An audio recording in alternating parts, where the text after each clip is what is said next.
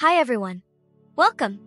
In this video, I'm going to show you how to reset your Odin 2 handheld gaming device. Whether you're facing software glitches, performance issues, or just want to start fresh, a reset can often resolve these problems. There are two main types of resets we'll cover, a soft reset and a factory reset. Let's get started. First, we'll tackle the soft reset. This is the simplest option. It's like restarting your computer. It closes all running applications. It clears the temporary memory. To perform a soft reset, simply press and hold the power button. Keep holding it down. After a few seconds, you'll see a menu appear on your screen.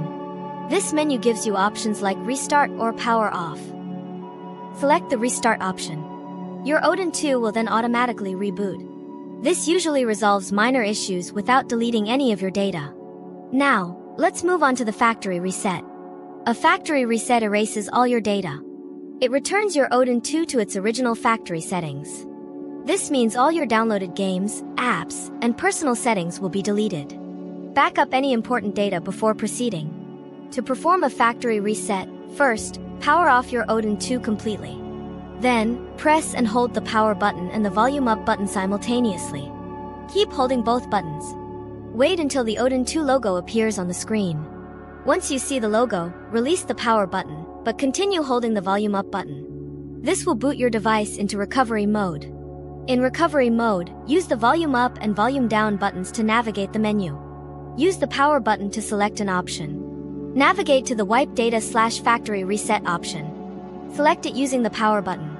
You'll then be prompted to confirm your decision. Be very sure you want to do this, as it will erase everything. Select yes, delete all user data. The Odin 2 will then begin the factory reset process. This may take a few minutes. Once the reset is complete, you'll be back in the recovery menu. Now, select the Reboot System Now option. Your Odin 2 will restart. It will be like a brand new device. You'll need to go through the initial setup process again. This includes connecting to Wi-Fi and logging into your Google account. That's it.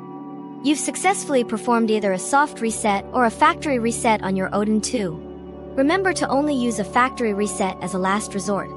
A soft reset is often enough to solve common problems. Thanks for watching. If you found this video helpful, please give it a like and subscribe for more helpful tutorials. Let me know in the comments what other videos you'd like to see.